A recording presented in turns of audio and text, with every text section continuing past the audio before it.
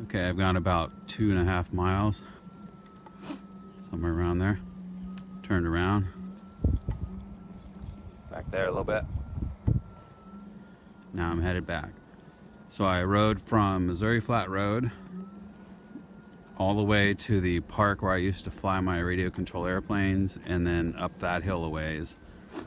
And here pretty soon you'll see that park coming around the corner here. It's a little further actually. Anyways, it's coming up. Still going along. I've only got one battery light though, so I'm a little concerned about getting back. I may end up having to walk this thing back. Fortunately, I have the trolley handle on it, so I won't have to carry it. But we'll see. The other thing is, some of the other unicycles have regenerative braking.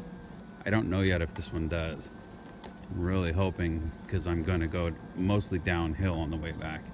Really hoping that it does have regenerative braking and it'll keep me going until I get there. But we'll see.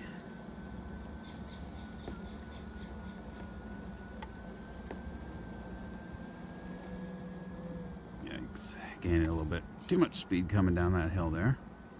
My top speed so far has only been 9 miles an hour, which is plenty fast if I fall off. I'm a little too old to try and catch myself. Going from 0 to 9 miles an hour in a half second would be a little challenging for me. So here comes that park that I used to fly at that I was talking about.